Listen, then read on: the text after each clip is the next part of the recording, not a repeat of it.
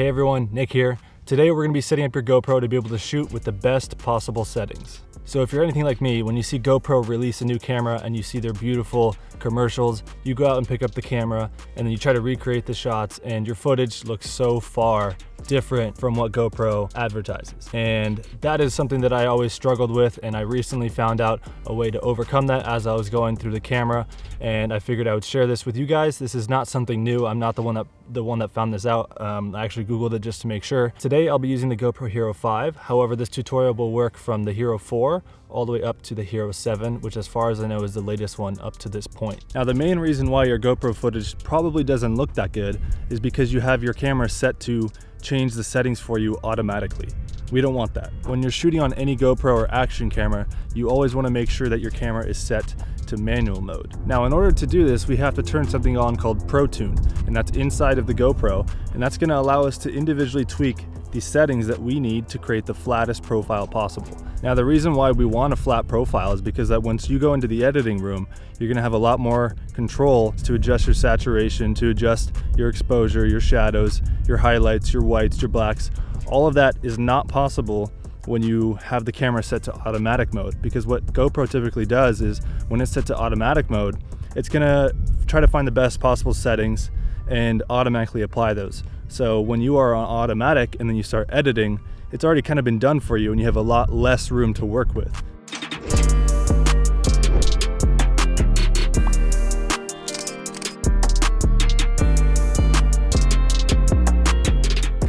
It's kind of like taking a bagel and trying to turn it into a donut, where if you have the dough, you can take that dough and make a bagel or a donut. Does that make sense? You may be wondering why I'm outside and not behind a computer trying to teach you this, and that's because a GoPro belongs out in the field, and that's where I'm currently at. So let's go for a quick ride. I'm gonna show you some footage, and then we're gonna take this into the editing room, and I'm gonna show you guys a really cool preset that is free, by the way, and you guys can use that for your GoPro, and I'm gonna show you guys the best possible looks with that preset.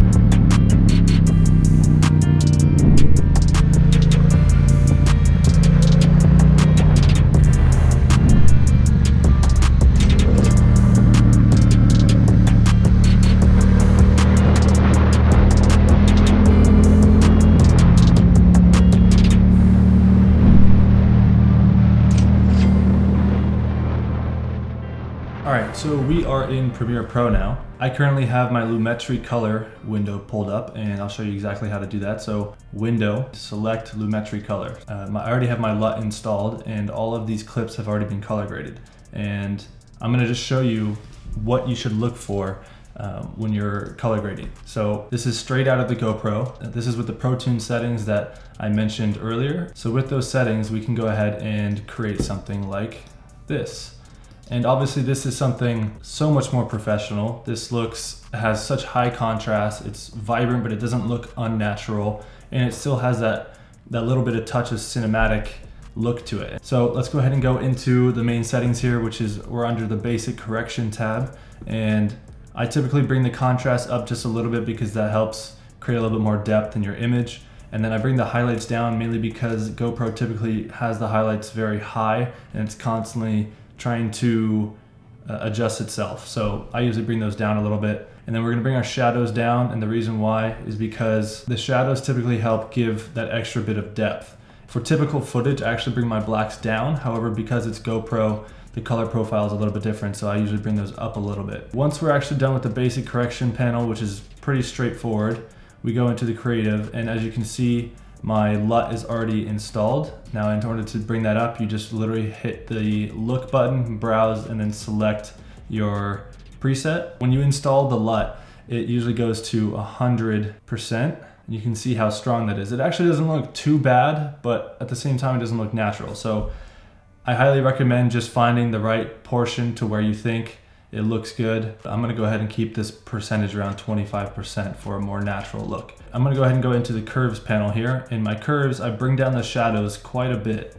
And the reason why is because it helps give that extra punch. You can see that, and you don't wanna crush them too much because that just looks unnatural. And then this is the cool part. So the hue saturation curves is one of the best things that I could recommend learning how to use in Premiere Pro. And I think that Final Cut Pro has something very similar. Basically what this allows you to do is individually take the colors that you want. As you can see, there's all the colors on the color wheel, and you can individually select a certain section that you can bring up to increase or decrease a certain color. You say you have a shot and it's just naturally very green. However, you want a more desaturated look, you can take those greens and those yellows and you can bring them down and create this kind of like desert look. You can really go any direction with color grading. That's why I love color grading personally, because it's just so much fun to see the different kinds of looks you can create. Let's go ahead and go into this clip. This clip is a little bit more difficult and I'll show you why. You can see that it's extremely bright. However, that right around here, it's even more bright and you can't even really see the detail in the road. It's just blown out. I kind of kept my shadows a little bit darker here. That allowed me to bring a little bit more detail out in the road. I try to keep this preset at 25% over all of my clips, because when you increase the intensity of your LUT, it's gonna create the different colors. So naturally, it takes your greens and your yellows and makes them slightly more orange to match that orange and teal look. You wanna make sure that that color is consistent through all of your clips. The curves for the RGB and the hue saturation are the same around all the same clips, because those colors I want to be consistent. The only thing that I'm changing is my shadows, my exposure, my highlights, all of that stuff to kind of compensate for whether a shot is too bright or too dark. So we're on the next clip here. This is the before and this is the after. You can see a lot more punch. And for this, you can see I brought my highlights down, brought the contrast up, my blacks up again. The rest is pretty much the same. This is actually one of my favorite shots, because on the edge of the road, you can see that all this brush is just kind of flying by and it looks super, super cool. And for this, I'll show you the before and the after. So let's actually go towards the beginning of the clip because it was a little bit darker. So you can see it's a lot lower light than something like this. So here you got bright lights, and here it gets a little bit darker. So here what I did is I brought up my exposure just a little bit, and the exposure tab is extremely sensitive. This is what it was typically shot at, and I brought it up to 0.6. Make sure that when you're recording your footage that you look at it before you go into the post and make sure that your footage looks good, because in certain situations your camera is gonna either be too dark or too bright, and you wanna make sure that you get the best possible shot before you get to the editing room so that you have less work to do once you are sitting down and color grading your footage. I'll show you quickly how to copy and paste these LUTs. It's very simple. You just hit Command-C on your keyboard, and you can either right click and hit Paste Attributes, which is right here, and you can select which ones you want. For this, we just want the color and it's already applied, and you just hit OK and it'll automatically add that to your footage. Now make sure that when you copy and paste your clips, you still have to go in and individually adjust your basic corrections, which are your exposure, your highlights, your saturation, all that good stuff. If you enjoyed this tutorial, I ask that you leave a like, subscribe, and turn on the little bell so that you're notified for the next time that I release a video. I read all of your guys' comments, so please let me know what you'd like to see for a future episode. And as always, thank you for watching. I will see you guys in the next one. Peace.